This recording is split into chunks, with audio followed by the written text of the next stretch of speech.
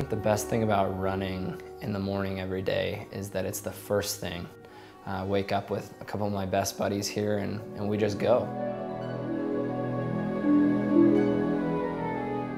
The days that I don't get to run, I feel more tired, believe it or not. It seems like it wouldn't make a lot of sense that the days you're not running, you're more tired, but when I miss that early morning routine of just running and feeling the fresh air on my face, I feel drowsy in rehearsals. I feel maybe more inclined to want the rehearsal to end and less engaged and active.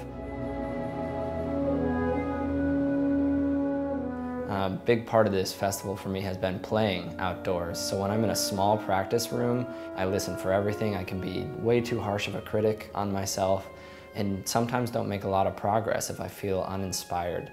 So I will often, almost every day, warm up outside, find a little spot in the shade and the trees and listen to the breeze and the cicadas in the trees making their buzzy noises. I find it can be the best inspiration for your creativity and your music making, and it certainly is mine.